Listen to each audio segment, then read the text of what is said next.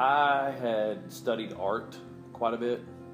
I always wanted, I kind of wanted to be more on the move than actually just stationary at a job. So I had gone on rounds with an uncle who provided kitchen furnishings, either oven, plateware, you name it, and traveled with him on one of his daily routes and saw a few restaurants. What artistic ability some of the chefs had, the chemistry and the contrast of the things that they were doing on plates, with like it being the background, or so to speak, or your palette, how they were designing things and putting things together.